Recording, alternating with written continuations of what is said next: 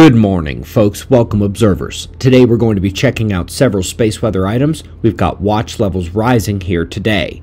We'll also hit some cool astronomy and interesting life energy studies, and we're starting, as always, with the last 24 hours on our star. We took another M-class solar flare. A CME was produced. Filaments are snapping around the periphery, and we've got new sunspots coming in behind the coronal hole. Let's get into these items, starting with the sunspot flaring. After two M-class events the previous day, we reached a bit higher yesterday, an M4 event, same central sunspot group. If you didn't catch the flash and pop in the first run, we'll do it again here. Central region, flash and ejection of plasma. The SOHO coronagraphs show only a faint plasma signature, so it's a weak CME, but NASA's models do have it with chances to impact Earth's magnetic field 2 days from now. Enlil spiral shows a glancing blow. The coronal hole is trailing right behind that active region, trans-equatorial, significant size. Its solar wind will also be arriving this weekend. Could be having geomagnetic storms Saturday and Sunday. Now, while we're waiting for the CME and coronal hole stream to potentially arrive in the coming days, we've got a growing field arc showing on the incoming limb. This area is pretty active, and you can see the height and reach of those umbral and coronal magnetic fields.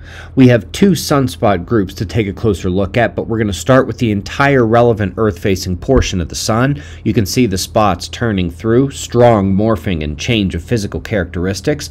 The big one near the center, which has been making the solar flares, is gaining umbral size, but the connected train of umbras is broken, creating space between them during the CME launch. Not sure if they'll fire again, but meanwhile, on the incoming limb, we have two mature umbral cores and a new sunspot group born there, beneath the moving arcs. Growing quickly, we've got eyes on them. First article today comes with this animation. They saw that a young stellar jet hit a pocket of plasma and caused a runaway explosion and expansion of the pocket. This returned to impact the disk around the star, draping over it and forming one side differently than the other. It is just their best guess. They are scoping the whole thing in the aftermath, but it is the only guess they have as of now as to what happened so far.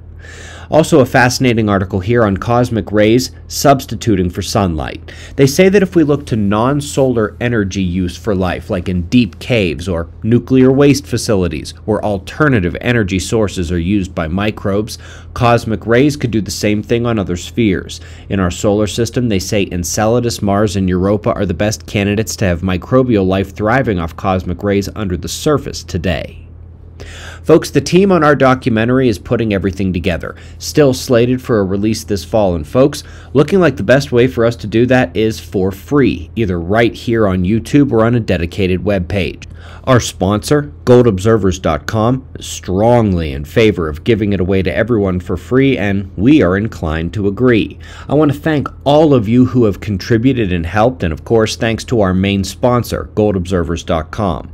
The film is meant to be the easiest way for you to share this topic of Earth's disaster cycle with your friends. No more trying to figure out what to say or how to say it. Now, all you need is a few weeks more patience, and I'll hand you the keys to the train. Again, thanks to goldobservers.com. We're 3 days away from the Prepper event at Observer Ranch. Going to be a heck of a day there. We have lots of other significant events the rest of the year as well. And just yesterday, I chatted for a few hours with several observers who were just passing through. It's best to give us a heads up if you plan to come outside the event days so I can come see you. Check out the events and book your stay at observerranch.com. And we greatly appreciate your support. We'll do this all again tomorrow. Right here, but right now at 6 a.m. in the new Valley of the Sun. Eyes open, no fear. Be safe, everyone.